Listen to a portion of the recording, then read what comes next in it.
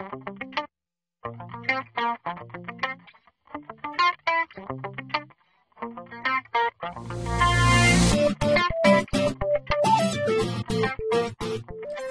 everyone, and welcome to another Digital's Mind quick video. This is just a couple 3-minute videos showing you a couple of changes you can make to Windows Explorer, which is the file manager section of Windows 7, which will hopefully help you navigate around the Explorer section a little bit easier, a little bit better, and maybe even bring back a couple of old friends that seem to have gone missing. As everyone knows, Microsoft has revamped since Windows Vista how Windows Explorer functions and how it looks. Now it looks better icons, better colors, that kind of stuff, but one of the things that I find that's the most glaring that's missing is the toolbar. And I really miss the toolbar, and if you kind of follow my mouse here, I'm going to wiggle it on the screen for you real quick. Up here is the quote-unquote new toolbar, and these are probably the most common toolbar functions that most people do, but really not me. I don't do a lot of sharing, I don't do a lot of burning of stuff, and if I do burning, it's with a different program. Things like that. So what I really want to see back is my old toolbar. Now if you look up here and follow me, I'm going to hit the Alt key on my keyboard.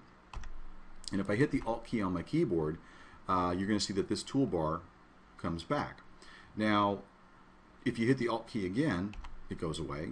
If you hit it, it comes back. We can do this all day, but we're not going to. What I would like to do though is have this available to me every time I open Explorer.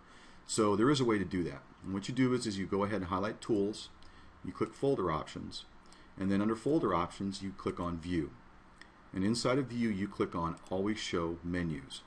Click Apply, say OK, and then every time you bring up Explorer now, this will be available to you.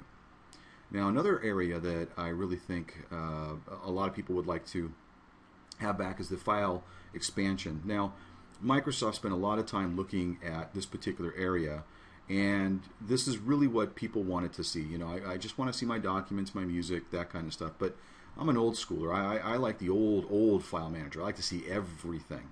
So there is a way to do that.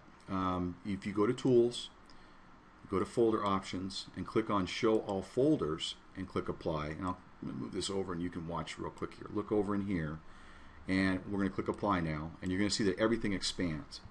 So what that does is it actually brings up all of the folders and all of the files that are within the system itself.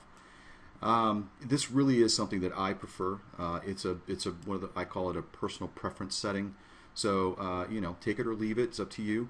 But I think if you turn this back on again, I think it really does help. I mean, I like to see that my DVD drives are available. For instance, I had one of my drives. I was messing around with the system, and I accidentally hit the power cord on it, and I didn't realize that it was gone. And I kept trying to play a DVD in it, and it wouldn't play. So if I would have seen that that the drive letter was missing, I obviously would have known not to try and put the DVD into that stupid DVD player. So I hope this helps some of you out. You can check us out over on digitalsmind.com.